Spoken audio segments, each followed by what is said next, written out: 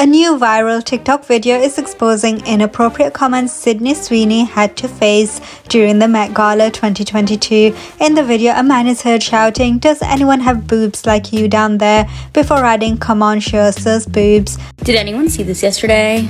Posted by the New York Times fashion account, Sweeney. Just watch. Hold on.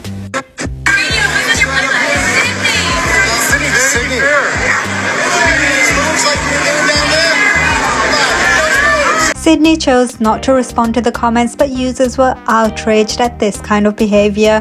One user added, "He should have been immediately asked to leave," while another added, "This is supposed to be a classy event, so unprofessional for someone to say that."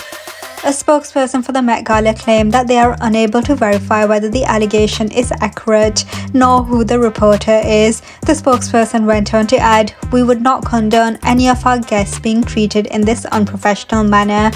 Sydney, who stars as Cassie in the HBO series Euphoria, has previously indicated that her nude scenes may have distracted the public from taking her seriously. "I'm very proud of my work in Euphoria.